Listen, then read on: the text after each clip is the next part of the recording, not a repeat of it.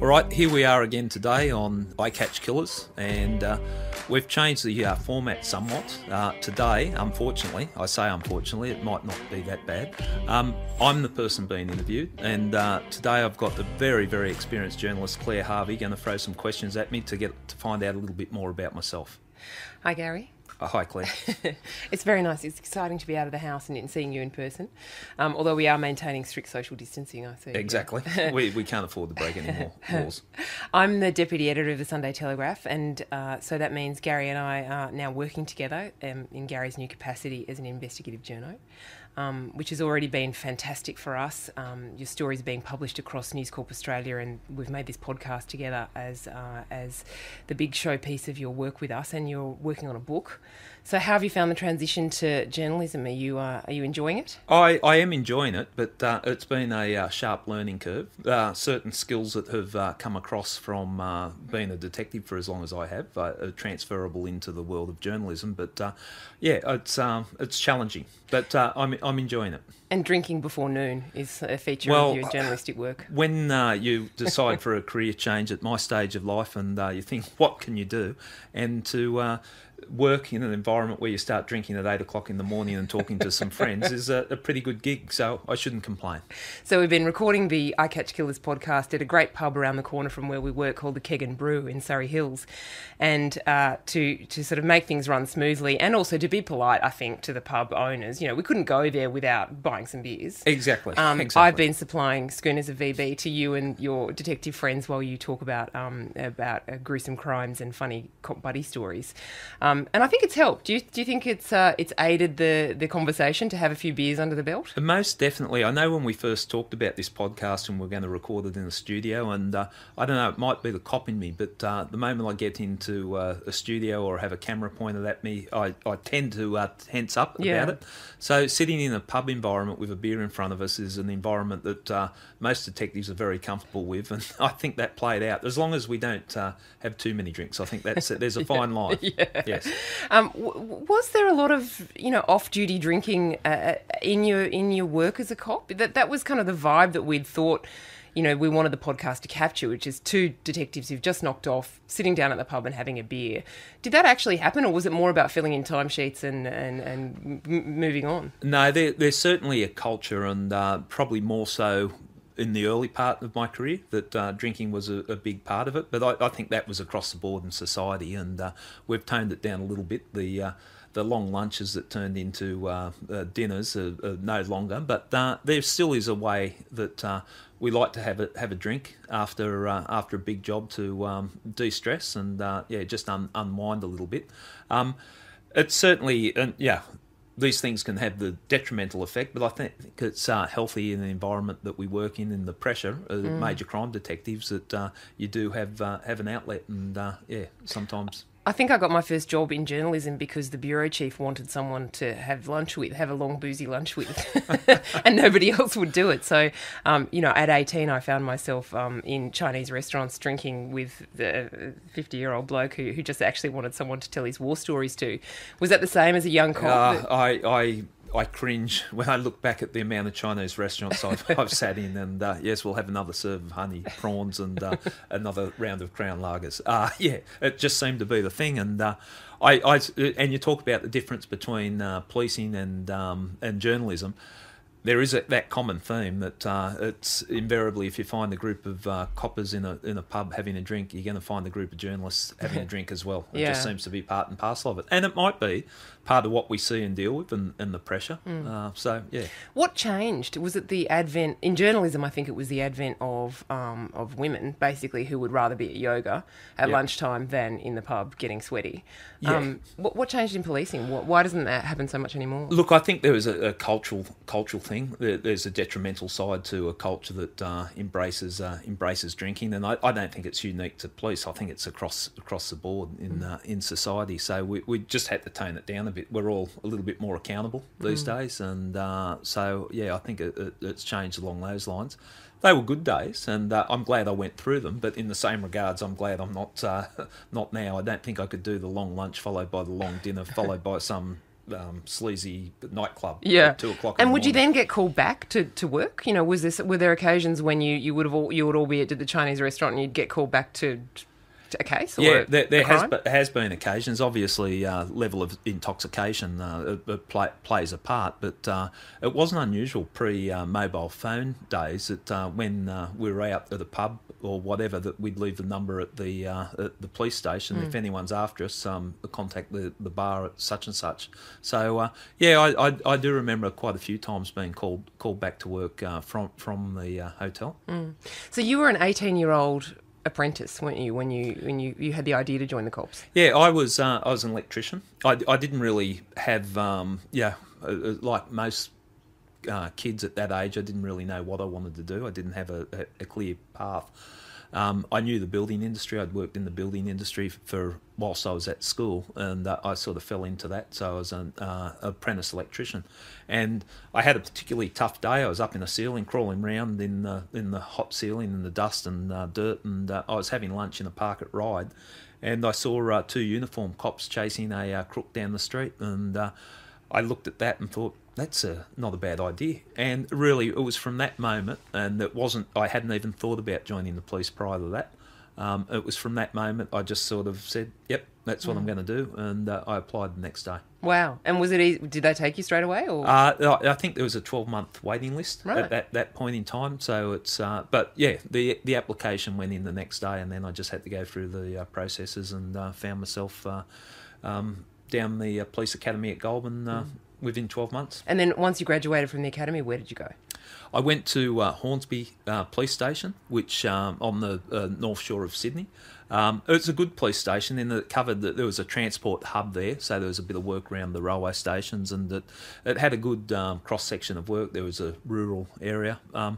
Actually, the first station, because you get buddied when you come out of the academy, and my buddy worked out of Barara, and they had a call box, which I don't know if people even understand what a call box was, but it was about the size of a telephone box, and it was on the side of the Pacific Highway.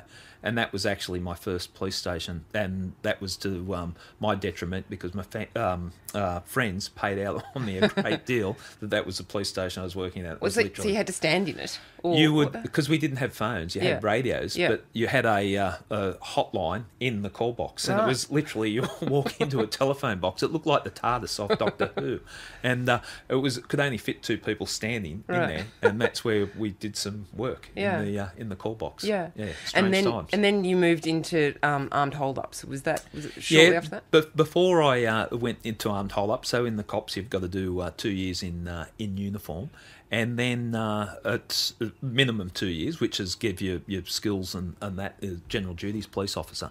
Then I got invited to detective's office, which was a way of things in those days. You didn't...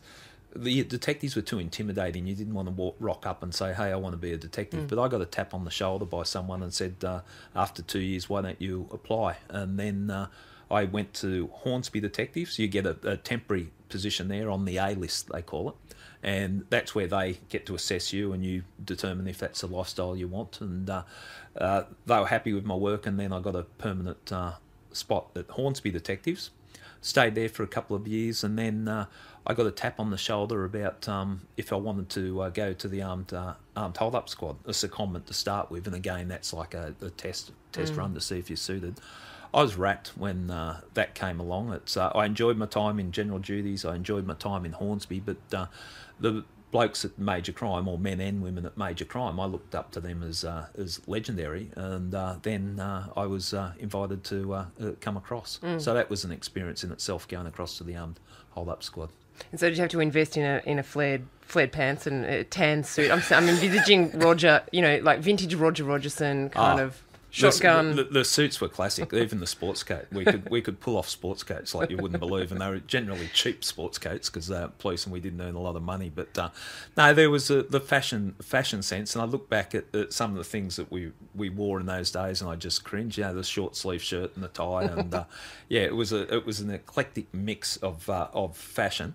But being a detective, And you didn't want to buy the expensive suit because you can guarantee the first time you buy an expensive suit, you're going to be wrestling with a crook on the ground and you're going to tear your suit. And that happened to me so many times. So I think that's why detectives traditionally we buy the wear and tear, wash and go type suits. But no natural fibres. No, exactly. Fashion statements. When I first came into plainclothes, a lot of the old timers were wearing the shoulder holster, which was I thought looked pretty cool. I had a shoulder holster. Untouchables, isn't it? Yeah. It's something. Elliot Ness, the shoulder holster. So that sort of carried something.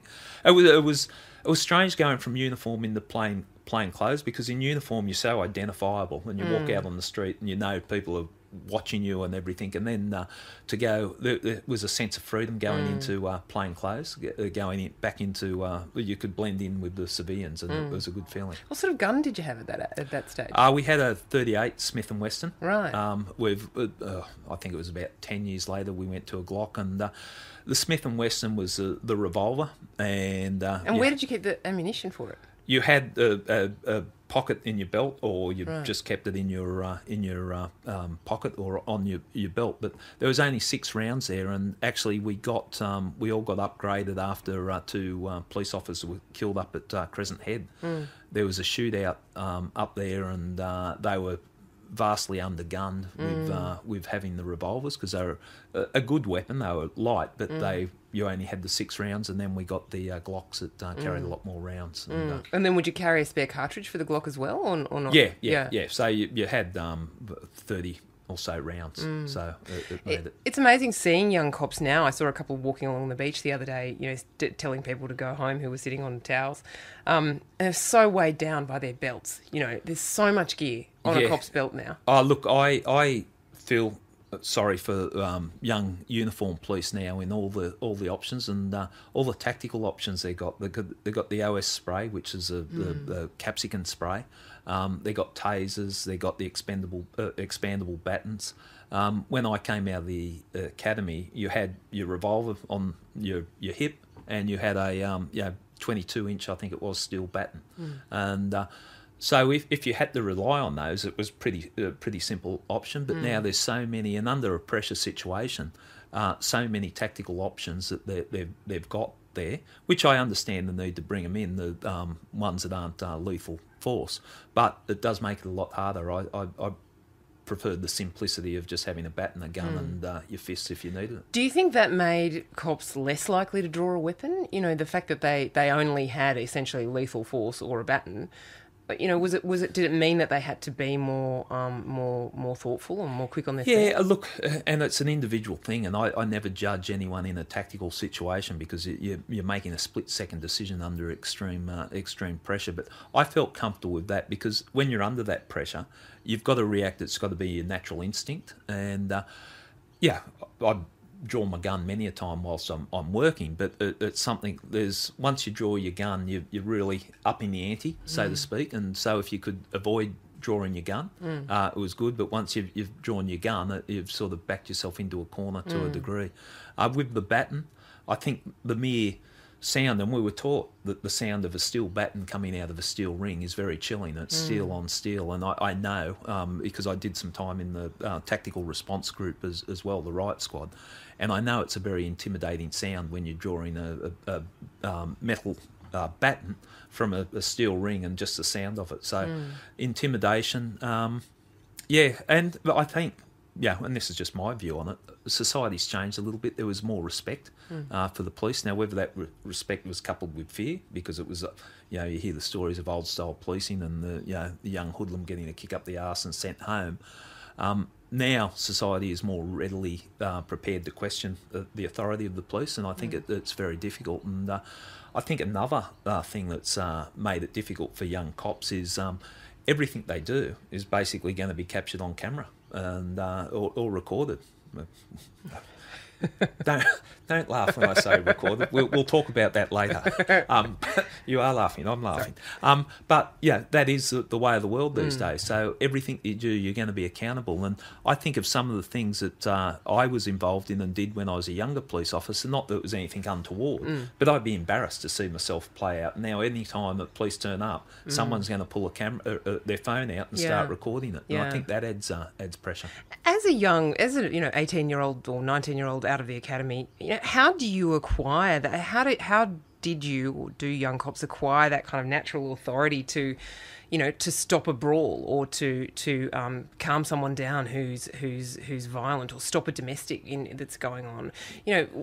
What do they teach you about asserting yourself and yeah, it's funny, and I know the first time I came out of the academy, the first day at work, I at Hornsby in uniform, and I walked across the highway, and I was walking across the highway in the don't walk area, or not the pedestrian crossing, and all the highway stopped. Wow. All the cars stopped and I had to check myself and realise I'm a police officer now. They thought I was out to stop the traffic. So you become aware of that. You become aware that when you step out in uniform, people are looking at you. In terms of the power that you've got, I think that's where, and you've got to be so careful with it. And I have concerns that, and not criticising, there's some very good police officers that have come straight from school into the police. But I like having that little bit of life experience. I think the fact that I spent 4 years on a building site before I joined the police made me more understanding of what authority is and how to use it properly. I think when you come from school, you leave school in year 12 and you're the top dog there at school, and then you come out in the street, you're in a police uniform and you're top dog again, and you've got all this authority. And I think that can cause problems. But if you've got good mentors in the police, and that's how I learnt, like they can teach you the basics in the academy, but when you come out, you're very fortunate if you've got someone or surrounded by people that are good operators and smart people. I think you try and take the lessons from the people that you see actually do the job. And I saw it at work. Yeah, there was some sergeants in the charge room, and you'd be amazed what goes on in the charge room when someone's been dragged off the streets. They're angry, they're spitting venom, or actually spitting, or wanting to fight everyone. And you see a sergeant, an experienced sergeant, can de-escalate it, still got the authority, controls the situation, de-escalates it, and also has compassion and empathy. They're the type of police officers I wanted to be. You see others that when some dropkick is sitting in the charge dock threatening to fight everyone, the cops are escalating it. I think the good cops are the ones that can de-escalate it but still maintain the authority. Sounds like parenting. Yeah. Well, I hadn't thought about that analogy, but that's very much like parenting, because quite often, you're seeing in the police, and I think this is what makes the job interesting. You're seeing people at their worst and best, but at their worst, and they're misbehaving, and sometimes they need a little bit of chastising, like you would with your children, and put them back in their place. One of the most popular episodes so far of I Catch Killers has been you talking to Jason Evers, your long-time homicide partner.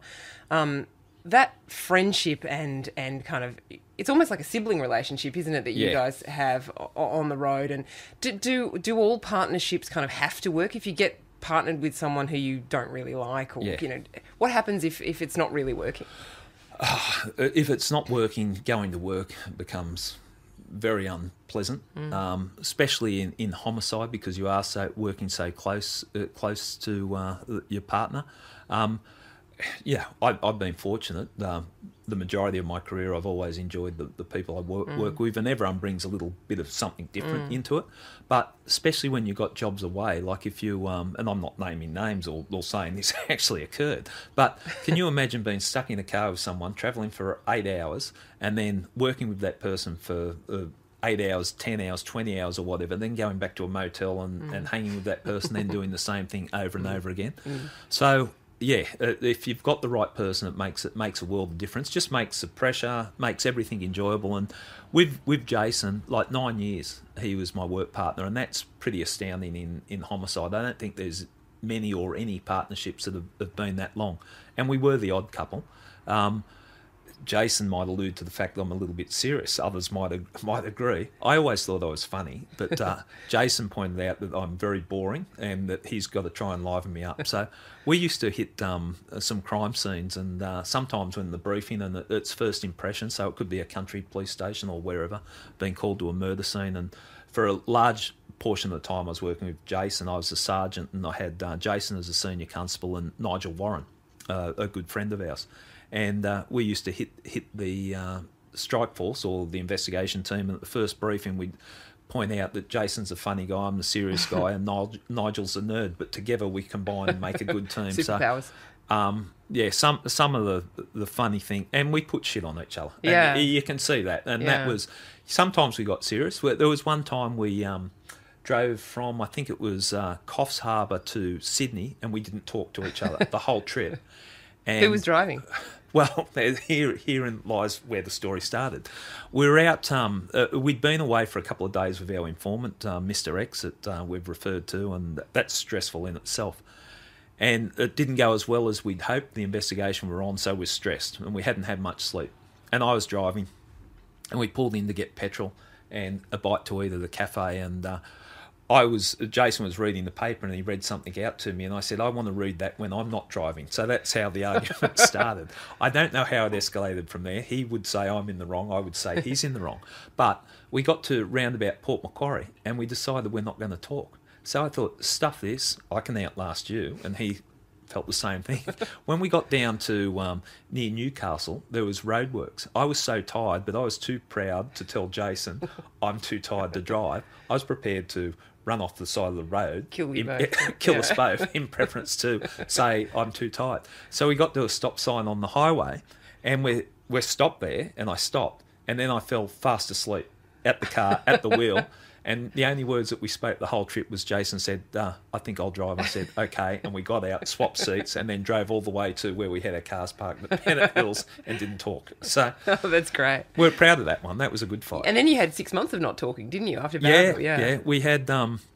Barraville took its toll on all of us, and I referred to it, or we've referred to it, and it was the murder of 3 Aboriginal kids, and that's where Jason and I first started working together. So it was Clinton Speedy, Colleen Walker and Evelyn Greenup, and we became involved in the reinvestigation, and it really it got to us. There was racism and all sorts of things that the families... The response by the police could have been better, and response by everyone. People just didn't care. They were a marginalised group of people. We worked on that for about 10 years. We were pushing up on that, and we finally got one of the matters to trial, and this was, I think, 2006 at Port Macquarie.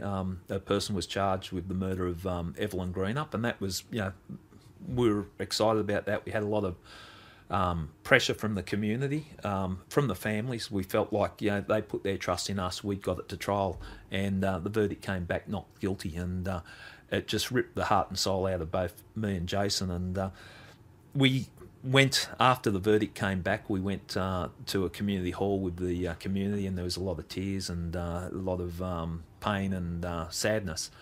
Jason and I didn't talk for about 6 months after that, and we'd now discuss it, and I just didn't want to see him, and he didn't want to see me. I think it was because each other reminded us of what we'd been through, and it was just too difficult for us to deal with. But it was not. It wasn't a falling out as such. It was just that it was too raw and too painful for us to talk about. So one of the things when we first started talking, probably a year ago, about us hiring you and coming to work with us at the Sunday Telly and News Corp and doing a book with HarperCollins, I kind of thought of you in my head as, the cop who doesn't play by the rules but does get things done. Yep. And what I've come to learn about you is actually you are the cop who plays by the rules, and that's very much a part of your character. Funnily enough, one of our senior executives wanted me to call the series Dirty Gary. I said too soon. No, okay. I see the humour in Too it. soon. Oh, yeah. But that's because you were up on charges for recording a person of interest on your mobile phone, and that's why everyone in the podcast is sledging you about recording. Yes, you can see how the cops, my colleagues, of looking at it and opportunities to take a shot at me, all in good humour. All in good humour. Yeah. Look, I don't know. I'm not talking about this right at the moment. I'm talking about other things. But you know, when you've done something stupid and it's so stupid people don't even pay out on you, that's more worrying to me. Like the fact that they are joking about it. We made reference to Angelo Momolo's send-off, and that was the first and only police function I've been to in the last 12 months, and a lot of senior police there, a lot of people there. And the common theme was that I would be recording the whole thing, so let's not worry about getting pictures or whatever. Yeah. But that's good, funny humour. Yeah. I'm glad they're talking about it because, as I've said, I'm not ashamed of what I did. I accept the court has ruled against me on breaching on the Surveillance Device Act, but I always maintain the reason I did it was I was protecting I had concerns and I was protecting my lawful interests. So, what am I meant to do with it? I'm not going to. I can't just shy away and go, oh, no, the court's wrong. The court's made the decision. I'll accept that.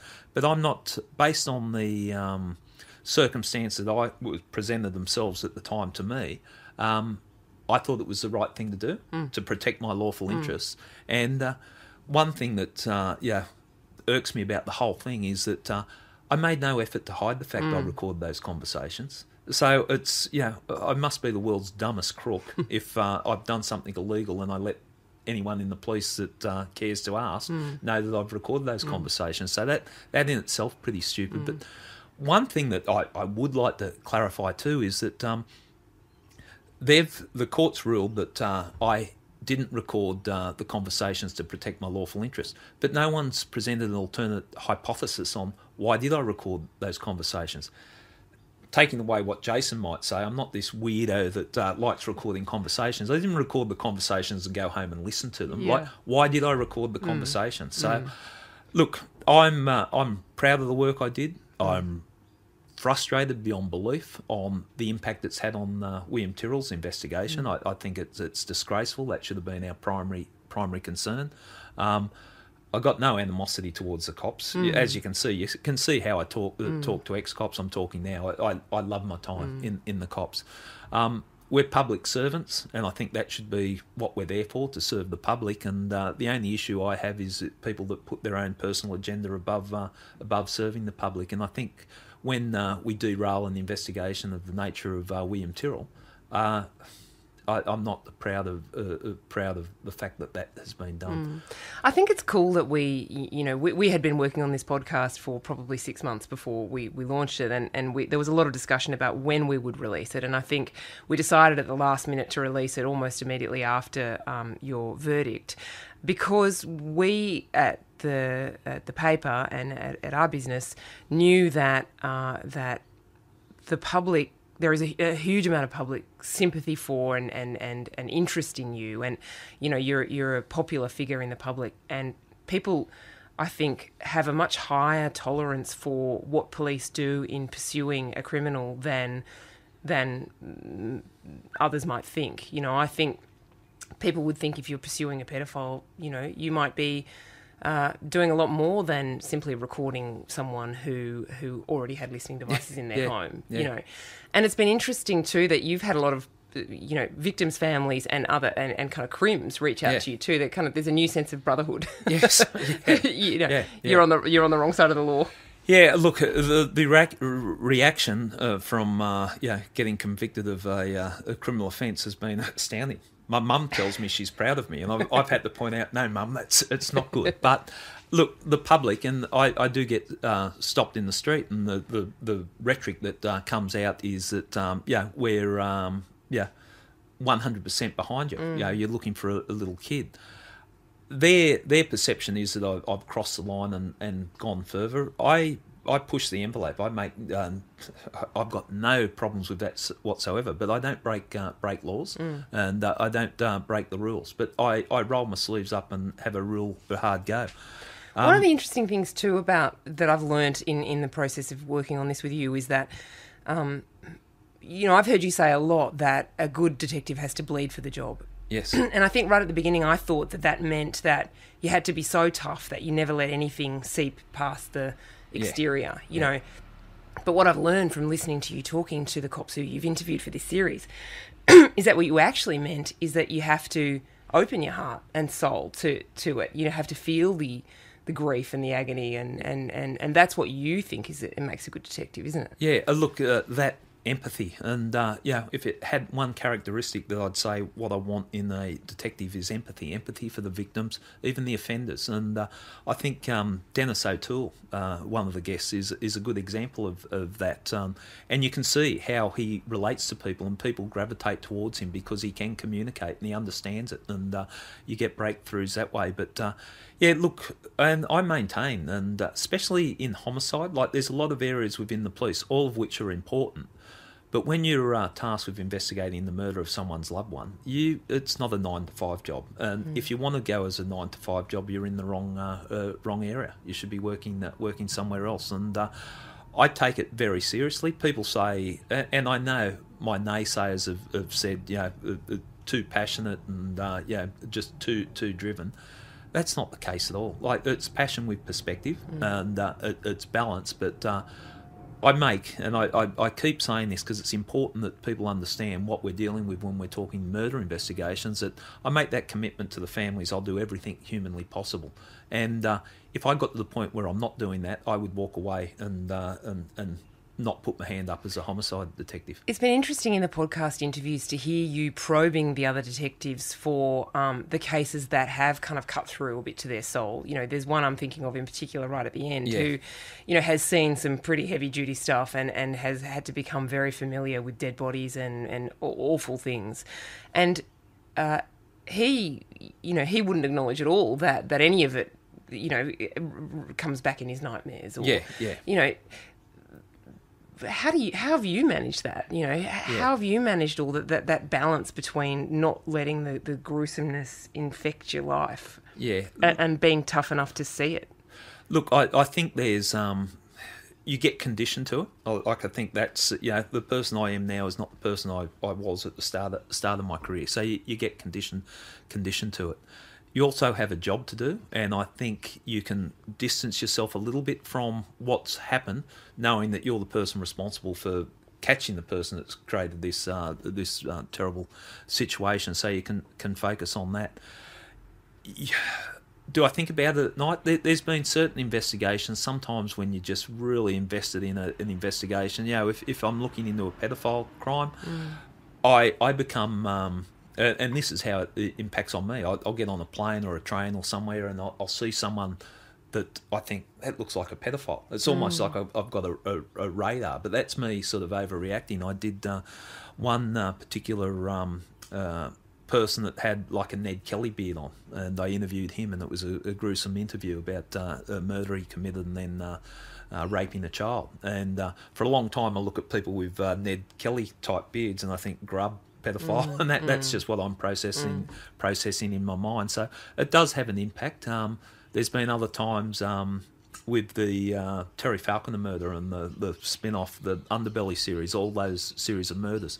There was a point there where when we started locking them all up and just dealing with all this pure evil, and that got me down a bit, and sometimes you feel a little bit dirty from it. And you would have had little kids at that stage, wouldn't you? Yeah. So you'd be coming back to this innocent, pure world at home, and then having to delve back into, the darkest imaginable world of these murders. And you would, and look, you could be, and you'd go to a family function or whatever, and you've just come from a murder scene, and I was fortunate with my family; they'd give me space, and I worked out how to deal with it, in that I knew I wasn't in sync with the rest of the world. And that's how you came out. Like and sometimes people might say, he's quick to react or whatever. But when you're on a job, if you're doing an arrest or a murder scene or whatever, And if I'm in charge, I'm barking out orders. I need this done, that done. I can't muck around. Sometimes I've found myself taking that at home, as in, turn the TV off now. Yeah. That type of thing. You're overreacting. Each person deals with it differently. I was fortunate. I never realised why I was really drawn to this years and years ago, but now, after what's happened to me in the past 18 months, I think the whole thing has been to prepare me for what I've been going through. But I got into, through martial arts, got into meditation and a thing called Qigong, which is similar to Tai Chi. It's sort of a moving yoga and yoga and all that. So I use that as my way of readjusting. So if I'm spun out from a job, as in carrying all that burden of a pressure job, I can go home and I can chill out through doing my Qigong or doing meditation. And like, I know the cops pay out on that, and 20 years ago they paid out on even more, but people are starting to understand mindfulness and the things that can be achieved from there. And it doesn't make you the most zen person in the world, but it makes you more zen than you would be if you didn't have that. So that's a tool that I've got. The other thing I do is train, and that yin-yang balance helps me. Like, I like fighting, so I box and kickboxing and kung fu and that type of thing. So it's amazing if you're feeling stressed at work and you step into a boxing ring and someone's beating you up, all the stresses from work go. Is that partly about being physically exhausted, or is it the kind of having someone else order you round? Yeah, well, that's interesting you should say that, because I had a particular sifu that I would see quite often and train. And is that a sensei? Sensei, sifu, yeah. It sounds weird, doesn't it? Okay, guru, someone you look up to, a mentor. Yeah. But I would go there, and it was good, especially when I was leading investigations, because you're always telling people what to do, and it was good going to an environment where you're starting at the bottom run. And I know I took 12 months off over in Perth. I spent 12 months over in Perth, and I was doing a lot of kung fu over there. And I would go to this kung fu school, and it was majority Asians, and they would just beat the crap out of me. And I would come home battered and bruised. Yeah. But it was good. It was good for me. It was good for me to take, just forget my part of what I've been doing for my career and just have something like that. So I can't let you get away with talking about Perth without talking about the lion dancing. Sorry. Why are you laughing? Lion dancing. Now, Gary, I've discovered about halfway through our relationship with Gary that he is an accomplished lion dancer. That's in Lion. Yeah. Now, I wouldn't say accomplished because I've got no musical skills or rhythm whatsoever. But how that played out with and. This is not boot scooting at Tamworth. That's what I thought it was going to be. This is the lion dancing in Chinatown with the dragons and whatnot. So much more dignified. Much more dignified, especially when you're in the dragon's tail. So over there, and it was a strange time because I'd been so invested in the police, and I took 12 months off, and I was living over in Perth, and you've got to meet people and to make a life for yourself in a new environment, and because I wasn't working in at that time, I traded on my physicality. So I went to a boxing gym, and I made some good friendships there, and also a kung fu school. And the kung fu school, apparently, that's one of the traditional kung fu schools, lion dancing is a very big thing. So we would, in between our kung fu classes, have to practice lion dancing. Right. And then I think it was Buddha's birthday and the biggest celebration over in Perth, and met at this temple, and all the kung fu schools came from all around Western Australia to compete, and they took it very, very seriously. Wow. And at first they gave me the symbols, the there, so that. But then I progressed. I progressed into the stupid round eye couldn't be trusted in the lion at the start. 100%. And what are you doing here? Then they put me in the tail of the dragon. And I thought I was relatively fit, but when you're down on your haunches, walking around in a lion, they never let me progress to the head. But Yeah, things like that. And my wife at the time, Tracy, I called in at one stage and she could see the panic look on my face because I'm dressed in my kung fu outfit and about to go to the lion dance. Is that with those little slippers? Like Yeah, nice. yeah. Yeah. I've got a great mental image of this. Go there, and she's gone, what are you up to? And I go, I don't want to explain. And then she saw me with the pots and pans practicing the cymbals. Because anyone that knows me knows I haven't got a lot of musical rhythm. So, yeah. But those type of things, that I found that was really good way to break away from being in the cops. And I was also fortunate over there that the boxing gym I went to, and someone that's a very good friend of mine, Dave Letitia, a professional boxer, he allowed me work his corners at some professional fights. So I was living out the fantasy, and Tracy actually said to me, because I was training with them in the lead up to the fights, and said, "You're not a professional fighter, Gary." And I said, "Well, I'm training with them," because I come home all battered and bruised and busted up. But yeah, that was, I think that, well, I say now extended my career, even though my career has been cut off. But that refreshed me. That 12 months I had off refreshed me, and I couldn't wait to get back to work. And when I got back to work, one of the cases I took up then was the Matthew Levison matter. Oh, yeah. And it was good because I had a lot of energy and I'd refreshed, and I recommend it to anyone. I think they should encourage it. Like, if you've got a demanding career, just taking that 12 months off, it gives you perspective and, freshens you up. Okay, well, if podcasting and journalism don't work out, we know where your career will be heading. I'll be seeing you at the Chinatown Parade. Well, they... because the Kung Fu school I was training with over there, the lineage was also a Kung Fu school here in Sydney, and they wanted me to do the lion dancing in Chinatown. That's a big... I'm not ready for that. No, not with all the detectives having lunch at the Golden Century. Yeah, how life changes from sitting there drinking the Crown Lagers. But no, things like that, and I enjoy that. And I don't... People say to you, only socialise with police and that. I don't socialise with police a lot outside of work. I've got police friends that I catch up with regularly. But I think it's really good to step away from that, because we talked earlier on about the authority and the power. I think if you just mix with cops, it can give you a deluded sense about your role in things. So, yeah. Well, thank you very much. That was great. Well, I'm glad you enjoyed it and hope you've got an insight. It's a bit harder being on this side. I prefer asking the questions. I might do a podcast with you and find out how journalism. Oh, yeah. I just on the last thing, just on journalism. Yeah. I thought we're making big pressure decisions in the cops, like moral decisions and all that. But what I've seen in my small experience with journalism, there's so many ethical decisions to make in journalism. I found that if someone asked me what the difference is, it's all black and white when you're chasing a killer and you know what you're doing. There's so many decisions you got to make. So, you've already had to counsel me through some serious sort of dark nights of the soul in decisions that I've made that of things that have gone really badly wrong. And that's one of the things about journalism I've always found is that we put our mistakes on page one.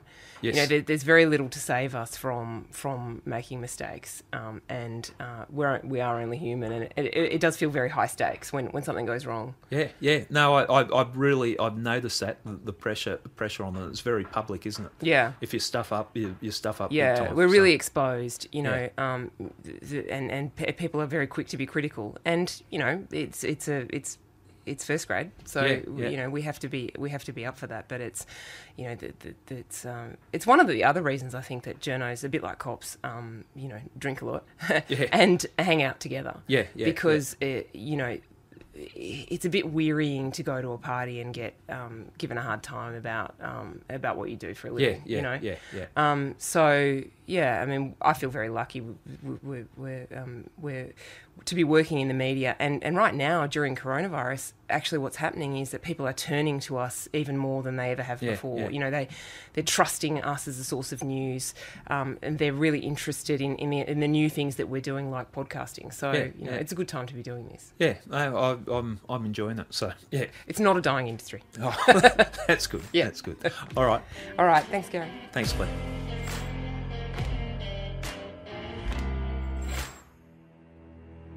I Catch Killers is published by True Crime Australia, produced by Claire Harvey from the Sunday Telegraph and Dylan Adams at Made in Katana. I'm now an investigative journalist at News Corp Australia, attached to the Sunday Telegraph. If you like the podcast, please subscribe to our newspapers.